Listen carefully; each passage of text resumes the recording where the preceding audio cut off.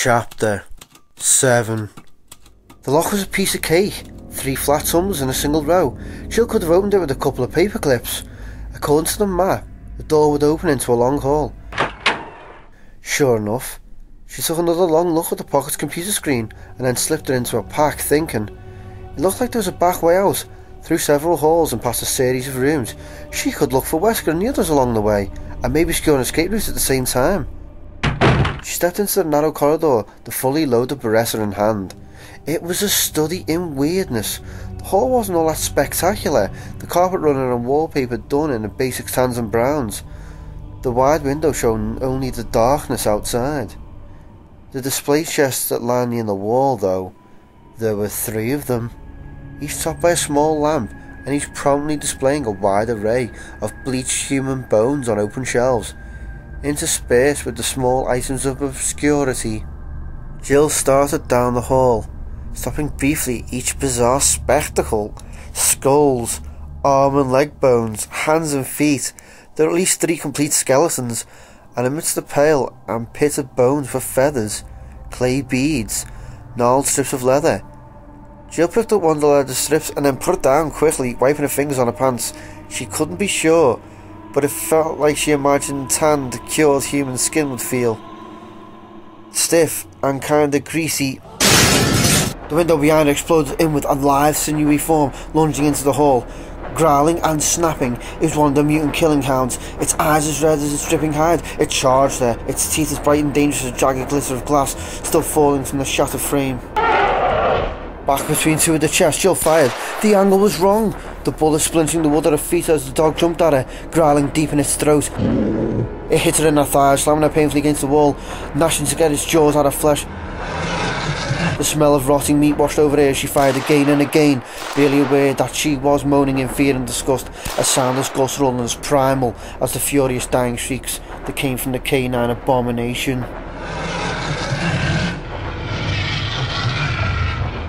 The 5th bullet fired directly into its barrel chest and knocked it away.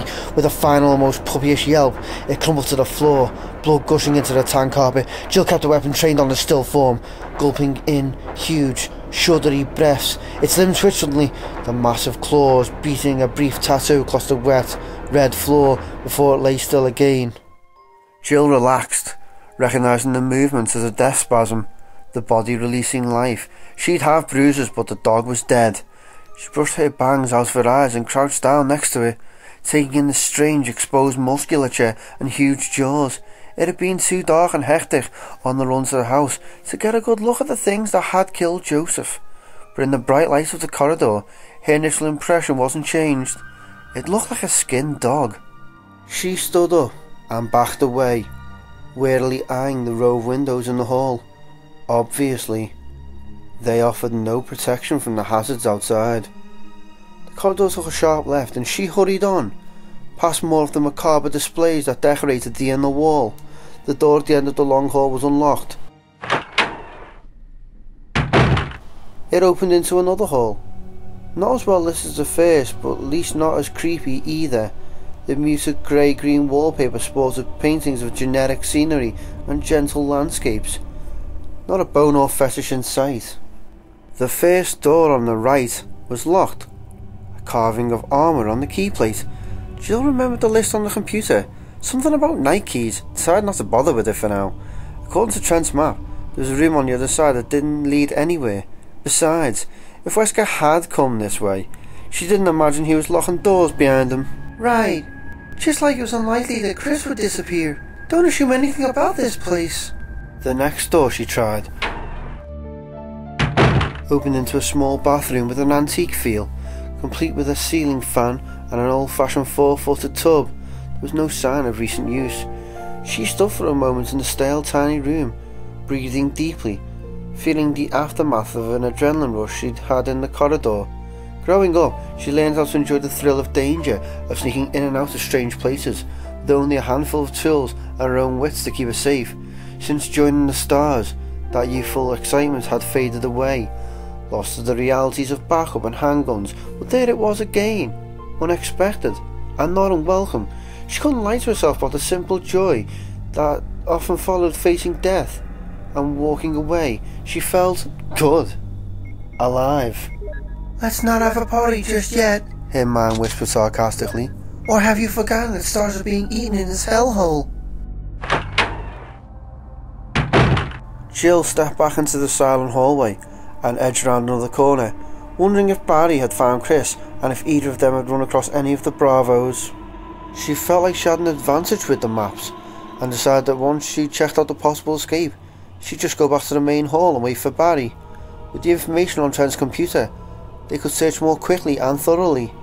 The corridor ended with two doors facing each other. The one on the right was the one she wanted. She tried for the handle, and was rewarded with the soft snick of the bolt retracting. She stepped into a dark hall and saw one of the zombies. A hulking, pale shadow standing next to a door, maybe 10 feet away. As she raised her weapon, the creature started toward her, emitting soft hunger sounds from its decaying lips. One of its arms hung limply at its side, and although Jill could see the jagged bone protruding from the shoulder, it still clenched and unclenched its rotting fist eagerly as it reached out for her with its other arm. "The head! Aim for the head!" The shots were incredibly loud in the chilly gloom, the first blowing off its left ear, the second and third punching holes into its skull just above its pallid brow. Dark fluid streamed down the peeling face, and it fell to its knees, its flat, lifeless eyes rolling back into its head. There were shuffling movements in the shadows at the back of the hall to the right, exactly where she meant to go. Jill trained the gun on the darkness and waited for it to move closer, her entire body wide with tension. "How many of these things are there?" As soon as the zombie cleared the corner, she fired, the Beretta jumping lightly in her sweating hands. The second shot punctured its right eye, and it immediately collapsed to the dark polished wood of the floor, the sticky, viscous matter of the blown eyeball flecked across its skeletal face. Jill waited, but other than the spreading pools of blood around the dead creatures, nothing moved. Breathing through her mouth to avoid the worst of the stench, she hurried to the back of the hall and turned right, down a short, tight passage that dead-ended at a rusting metal door. It creaked open and fresh air flooded past her, warm and clean after the morgue-like chill of the house. Jill grinned, hearing a drone of cicadas and crickets on the night air. She'd reached the final leg of her little excursion, and although she wasn't outside yet, the sounds and smells of the forest renewed her sense of accomplishment. "Got a secure path now. Straight to the back of this place. We can head north, hit one of the logging roads, and hike down to the barricade." She stepped out onto a covered walkway, a mosaic of green stone surrounded by high concrete walls. There were small intermittent openings near the ceiling of the pathway, accounting for a faint pine-scented breeze. Ivy trickled down the arched openings like a reminder of the outside world. She hurried down the dim passage, remembering on the map there was a single room at the end to the right, probably a storage shed. She turned the corner and stopped at another heavy-looking metal door, her smile fading as she reflexively reached for the handle. The keyhole was plugged. She crouched and poked at the tiny hole, but to no avail. Someone had stopped it up with epoxy.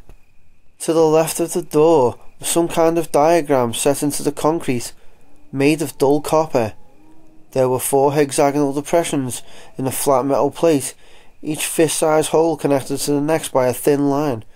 Jill squinted at the legend etched beneath, wishing that she had a flashlight as she struggled to make out the words. She brushed a thin layer of dust off the indented letters and tried again. "When the sun sets in the west and the moon rises in the east, stars will begin to appear in the sky, and the wind will blow toward the ground. Then the gate of new life will open." She blinked. 4 holes. Translist! 4 crests, and something about a gate of new life. It's a combination mechanism for the lock. Place the 4 crests, the door opens. Except that means I'll have to find them first. Jill pushed against the door and felt her hope fizzle out completely. Not even a rattle, No give at all. They were going to have to find another way out, unless the crest could be found, which in this place could take years. A lone howl rose in the distance, and was joined by the echoing cries of the dogs near the mansion. The strange, yodeling sounds piercing the gentle quiet of the woods. There had to be dozens of them out there, and Jill realised suddenly that escaping out the back door probably wasn't such a hot idea.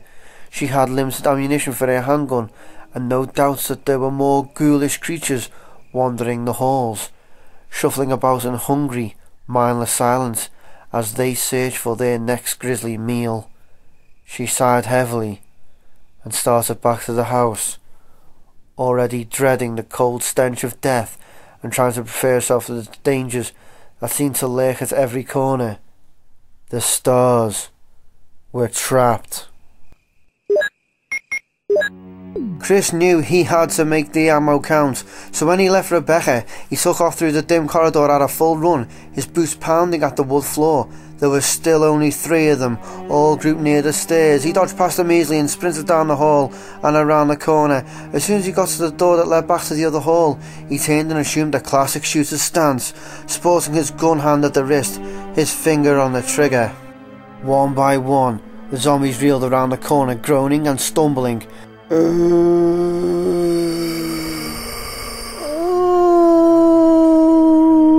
Chris took careful aim, breathing evenly, keeping his focus. He squeezed the trigger, sending 2 bullets through the gangrenous nose of the first. Without pausing, he sent a 3rd shot into the centre of the next zombie's forehead. Fluid and soft matter sprayed the wall behind them as the bullets slapped into the wood. Even as they crumpled to the floor, he'd found his mark on a 3rd creature. 2 more muted explosions, and the zombie's brow caved inward, dropping it like the bag of bones that it was. Chris lowered the Beretta, feeling a flush of pride. He was a high-ranked marksman, even had a couple of awards to show for it, but it was still good to see what he could do when given enough time to aim. His quick draw wasn't nearly as strong. That was Barry's forte. He reached for the door handle, urged into action by the thought of all that was at stake. He figured the Alphas could take care of themselves. They had as much of a chance as he did. But this was Rebecca's first operation, and she didn't even have a gun. He needed to get her out. He stepped back into the soft light of the hall with the green wallpaper, quickly checking both directions. Straight ahead the corridor was in heavier shadow, no way to tell if it was clear.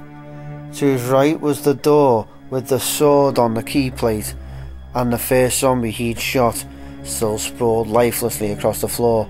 Chris was gratified to see that it hadn't moved. Apparently headshots were the best way to kill a zombie, just like in the movies. Chris edged toward the sword door, training his weapon left, then right, then left again. He'd had enough surprises for one day.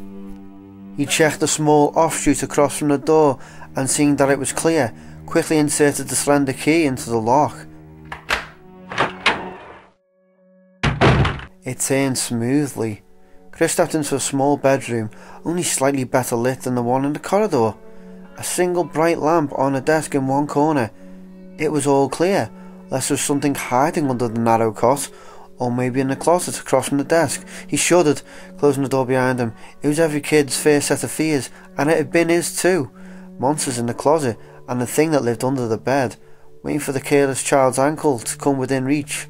"And you're how old now?" Chris shook off the case of nerves, embarrassed at his imaginative wanderings. He walked slowly around the room, looking for anything that might be helpful. There was no other door, no path back to the main hall, but maybe he could find a better weapon for Rebecca than a can of bug spray.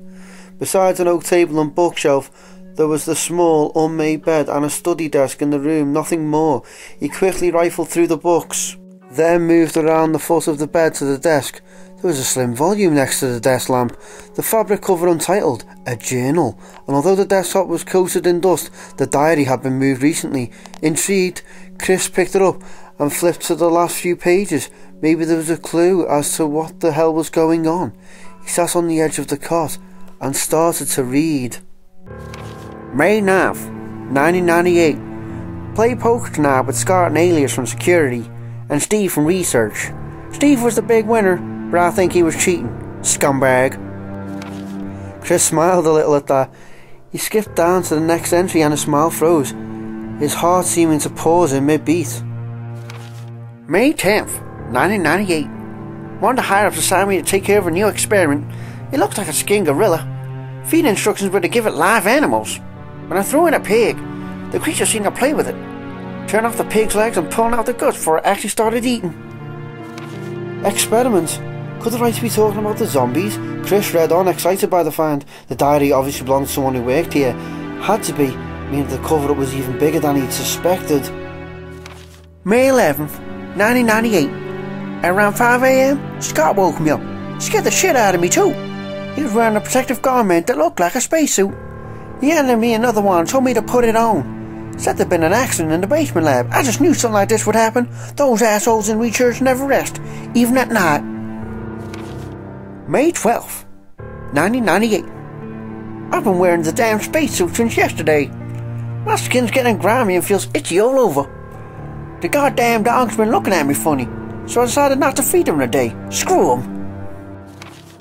May 13th, 1998. Went to the infirmary because my back's all swollen and feels itchy. They put a big bandage on it and told me I didn't need to wear the suit anymore. All I want to do is sleep.